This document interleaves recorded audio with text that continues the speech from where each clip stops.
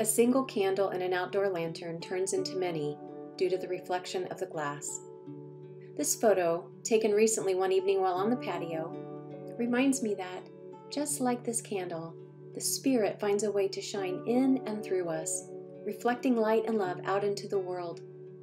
Jesus reminds us in Matthew 5:14 that we are the light of the world. So even though we need to stay apart for a while, may we continue to find creative ways to let it shine for all to see. The inspiration for this piece was my granddaughter at age 2. We were on a beach, and as I watched her play, I was overcome with God's love in her and felt my own heart become full of that love. This piece, done in colored pencil,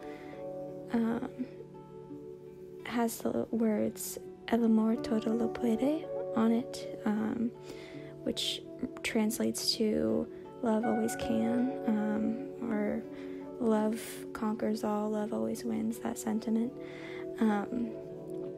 It depicts El Toragos, which is the national bird of El Salvador, and I made it for a friend who has deep connections to El Salvador, and because I cannot see him due to the pandemic, I sent this to him to remind him of my love for him and my appreciation for him, as he is a really great mentor to me. This piece that's currently untitled is done in acrylic paint, water paints, and there's some appliqued broken CD pieces on it. Depicts a child falling, but also because of the brush strokes around, the child seems somewhat static. This is inspired by the many kids and families that St.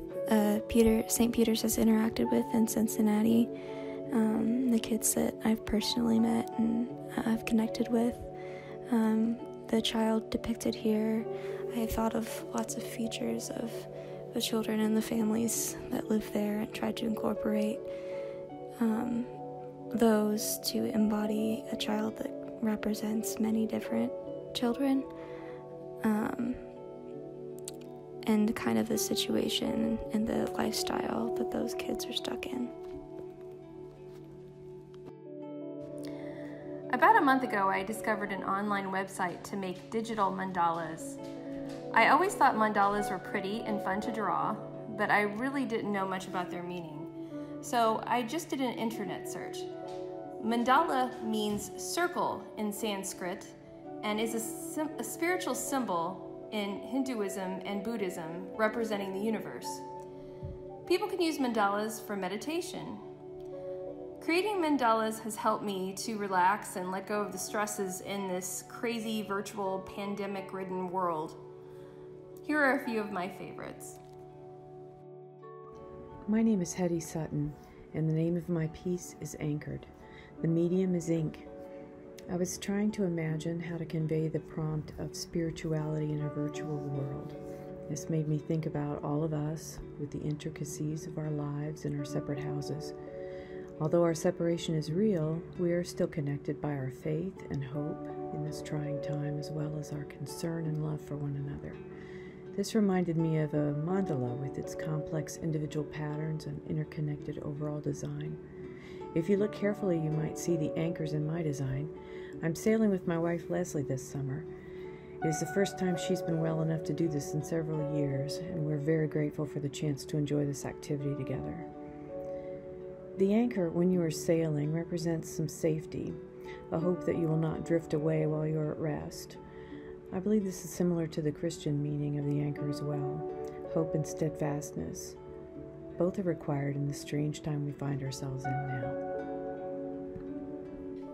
For this art walls theme, I thought a lot about how Wi-Fi signals and radios emit waves, just like boats do on water. The now is like being in a boat. Boats must keep some distance from others so that they do not risk crashing and sinking. It's easy during this time of the pandemic to feel like you're adrift and alone on open water, but in reality, even though we are all in our own separate little boats, the water still connects us. If I drag my hand through the water, ripples will reach someone else's boat. The ripples from their boat will also extend out and collide with other ripples.